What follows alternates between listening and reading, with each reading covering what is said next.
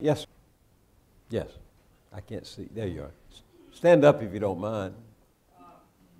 Steve Schlesinger.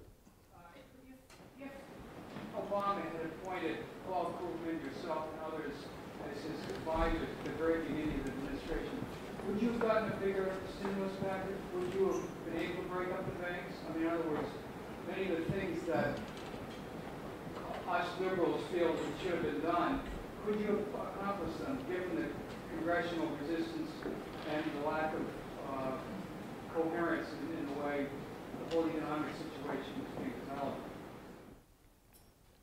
I think that's a very important question. Was there a set of policy choices that could have been taken?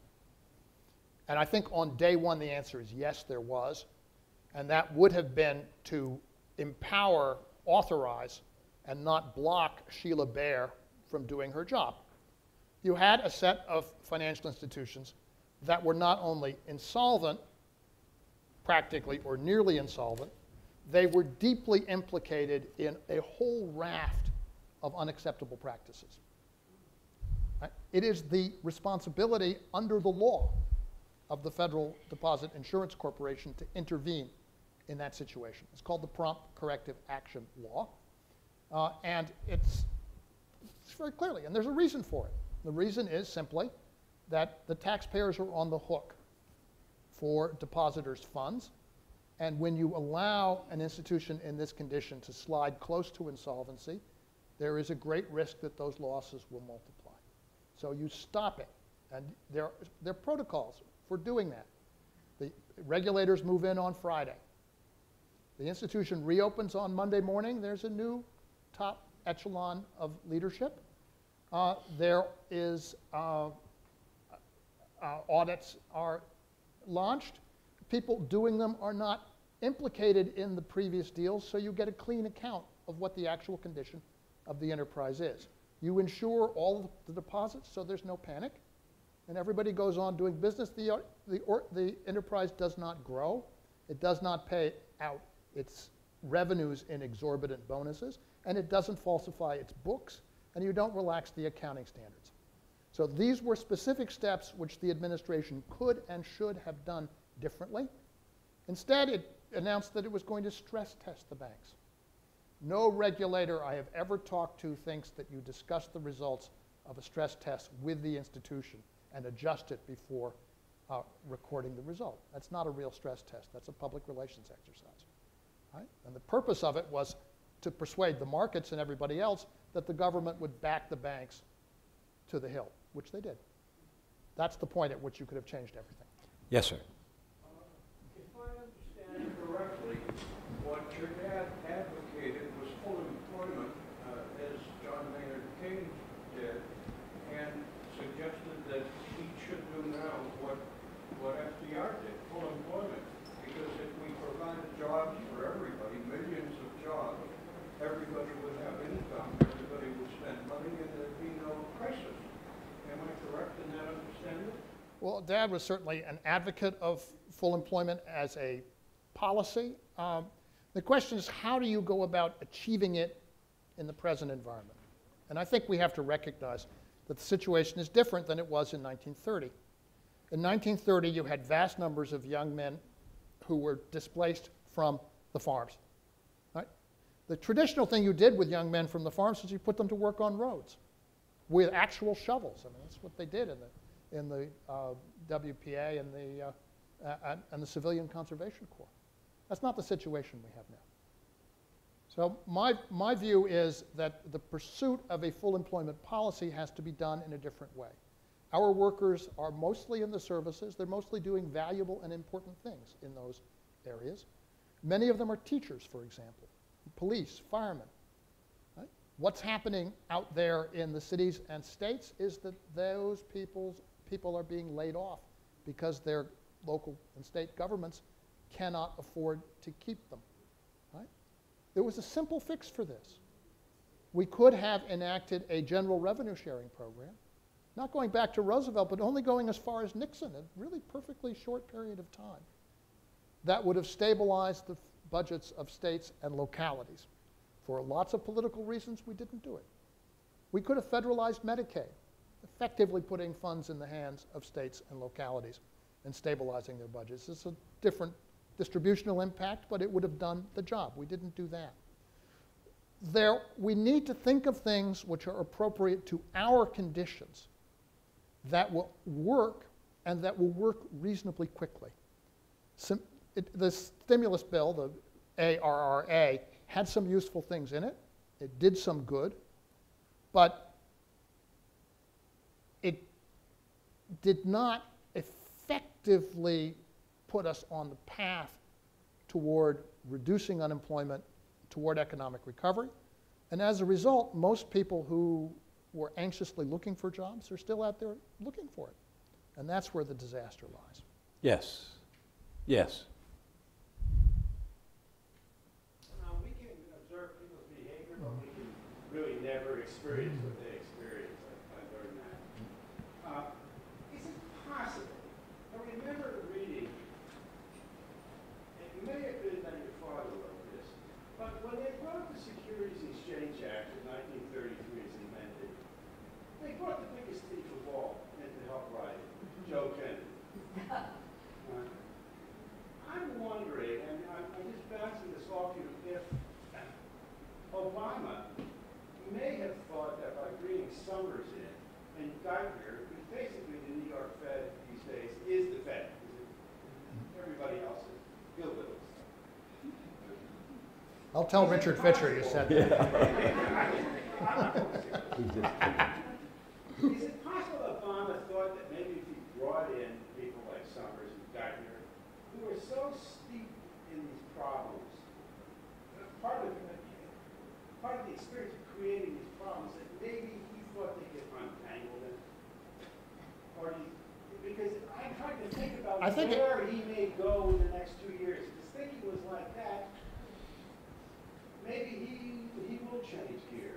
But if his thinking was influenced otherwise, that concerns me. I think it's possible that Larry Summers had this view, that the problems could only be solved by Larry Summers. Yes. I don't know the answer to that question. This is a puzzle to me. I studied Obama for a year before he actually ran, and I watched him during the campaign, and I did have a totally different impression from how he's performed. I thought he was going to be forward-looking and reach out and bring in people outside the conventional wisdom, and he didn't, and I don't understand why, except that as a young black man, he probably didn't want to appear to be Al Sharpton or Jesse Jackson. He didn't have a lot of experience in the real world. You read his books. He had not very much experience in the real world. But let me frame this in a little bit of historical context. If you look at what we know about Kennedy, we know about Johnson, and what we know about some of the Republican administrations of our time, they all had, the president was a figure of considerable experience and rich and diverse contacts. Right? Johnson knew everybody in official Washington and a great many people outside. Right? So when his advisors weren't giving him satisfactory advice, he had options. He was glued to the telephone. For Kennedy, this was especially true in foreign policy. He had given over the major inside posts to senior figures from the establishment, to Dean Rusk, to McGeorge Bundy. When he had a sense that his military advisors were giving him reckless advice, as was true on Laos and was true on Cuba, he had people to talk to who he knew would give him a different perspective. I don't have the sense, and again, we don't know yet, but I don't have any sense that in this administration, the president has the capacity to reach out beyond his own circle of advisors. And that's, I think, as true on the major economic issues of domestic policy as it is on foreign policy. Last question. Yes, sir. Just from reading the book, I had a first of all, what were the challenges in editing it? Secondly, did your father ever regret recommending McNamara to Kennedy? And the third is, do you see his background as agricultural economics and also as a Canadian having an impact on his worldview? Ah, wow. That was just one question. Answer one, because we are out of time. No, I'm going to try and answer all three if I could, because they're all important questions. First of all, editing this book was a pure joy. It involved no work at all. The Library of America did a marvelous job with authoritative texts, and so that was not part of my responsibility. I did the chronology of Dad's life, which was a great deal of fun, and there are a few things in there which would not be in there if a member of the family hadn't written it. So, but I have to say it's a marvelous experience to have your book, to have a book come out through the Library of America, because they cherish the book and they do a beautiful, beautiful job. The second question, did he ever regret recommending Bob McNamara? No. And my father and McNamara remained friends throughout my father's life. And continued to meet in the summers in Vermont. People, I think, do not understand the role that Bob McNamara played through much of this history, and how closely allied he was with my father's view and with President Kennedy's view on Vietnam in the period 1961 to 1963. But this was, in fact, a very tightly held alliance whose objective was to prevent the introduction of combat troops in Vietnam, and led to Kennedy's decision to start the withdrawal of the advisors who were there, decision that was taken in October of '63. McNamara is an enormously complex person, but his loyalty to his office and to his superiors, both Kennedy and Johnson, was enormous. I came to admire him, and I must say, as I grew to understand him a little, I came to admire him a great deal very late in his life. Third question, on my father's background in agriculture and in Canada.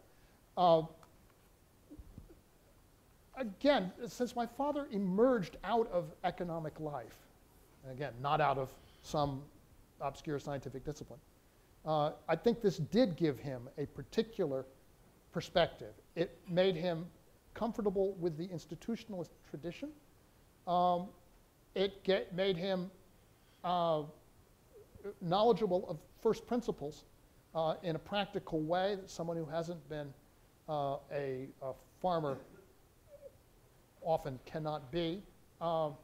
He started his career, if you like that, phrase it that way, writing a column under a pseudonym for the local newspaper in St. Thomas, Ontario.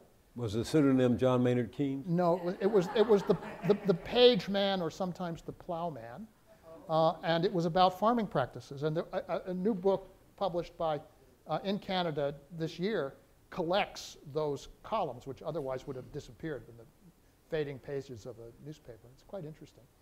I think the Canadian perspective gave him a certain detachment that served him well. But it also was useful in one important public function. And around 1963, when my father came back from India, there was a need to negotiate a new air traffic agreement between Canada and the United States to accommodate jet aircraft and the longer distances they could travel and so on. In a meeting with the Prime Minister, Lester Pearson, Kennedy said, well, I think I'll appoint Ken Galbraith to negotiate for us on this. And Pearson said, what an excellent idea. He's a good Canadian. I'll appoint him too. And so my father was the only one-man binational negotiating commission, I think, possibly in the history of the world. Thank you very much.